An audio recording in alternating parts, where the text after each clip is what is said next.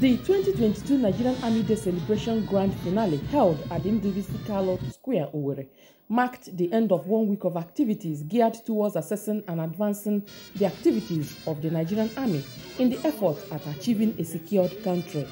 President Muhammadu Buhari, who was represented by the Minister of Defense, Major General Bashiru Magashiri retired, commended the Nigerian Army for their competence and professionalism in the discharge of their constitutional responsibilities. He says the challenges of insecurity and insurgency are not common to Nigeria alone, noting that the Nigerian Army has shown commitment in containing the activities of those who pose a threat to the peace and unity of the country. The Nigerian Army was employed to achieve regional and global security as a key contributor to international peacekeeping efforts. Groups of the Nigerian Army also fought gallantly during the Civil War.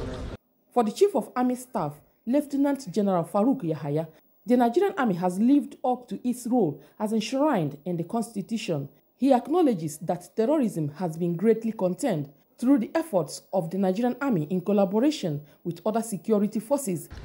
I have directed that commanders at all levels must sensitize their troops to remain professional while performing their duties.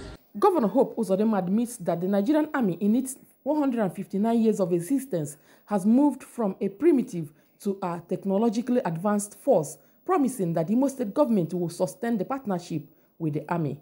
Today in Nigeria, we have a well-civilized, a well-developed, and a very competent army. The event featured display of military equipment, combat readiness activities, and presentation of scholarship awards to children of fallen heroes, as well as presentation of vehicles to well-deserving officers. In Owerri, Beatrice Anyam, NTA News.